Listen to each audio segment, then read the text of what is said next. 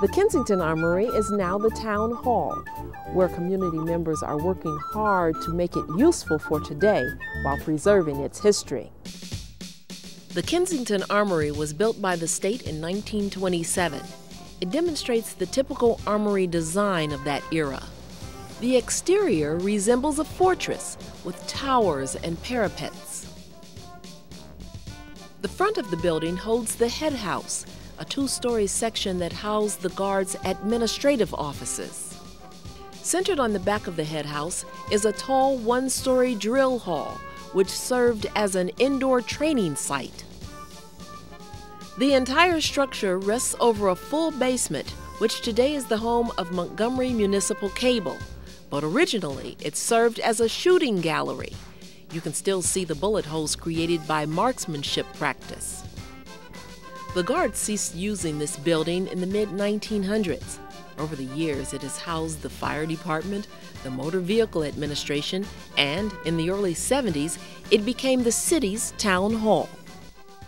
Since then, the community has been working to update this building, making it useful for today's needs while preserving its history. For example, two local women's clubs took an empty space and created this Victorian room to illustrate a typical parlor of the late 1800s. Architect James Latham has been advising the group from the beginning.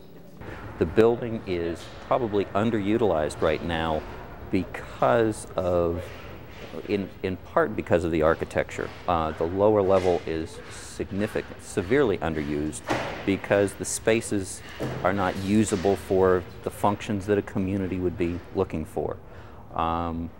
So what the ultimate goal would be to see this as a very active place used as much as possible by the community. There are a whole lot of things that are planned. It's just a matter of having to move incrementally to that goal. Restoring historic architecture is a balancing act. Project needs, requirements, costs, and funding sources all must be weighed as plans are made. These windows are a good example. Town Council member Chris Brew explains how he came around to the idea of restoring rather than replacing the windows. Frankly, with my contracting background and having renovated homes, I used to believe it was a whole lot easier to just simply take out the old and put in the new. And it really is. But you lose so much in the process. And I finally have come around, and with support from the state funding, which financed this project, 90% of the project costs, we were able to spend a little bit extra to take the preservation route, which involved lead abatement and other environmental concerns, and repairing windows and restoring them as opposed to a total replacement.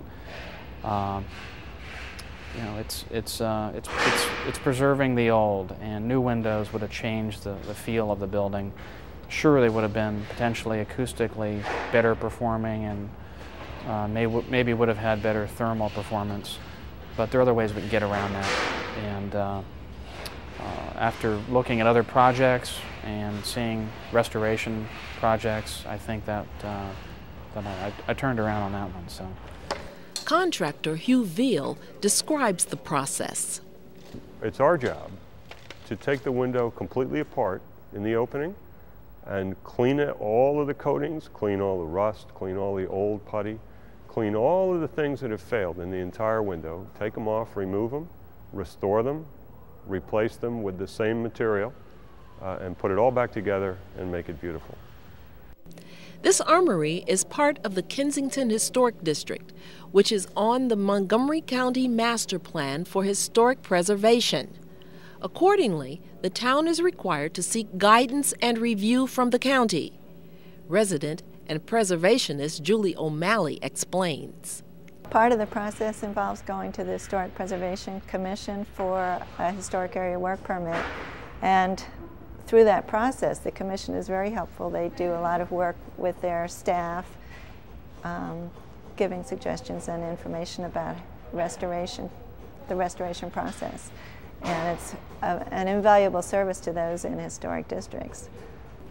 Future plans include the creation of handicapped accessible bathrooms, restoring the exterior masonry, completely updating the basement and moving city offices to the upper floors, all of which will be done as funding becomes available. It's slow going, but for Mayor Lynn Rofast, there is no other way. If you're a historian or if you are someone who is involved in preservation, there's no question that you preserve what you have. We have so little here in our country that's old enough to preserve. I believe you preserve everything that you can and revitalize it and use it for today's uses, but don't lose that history.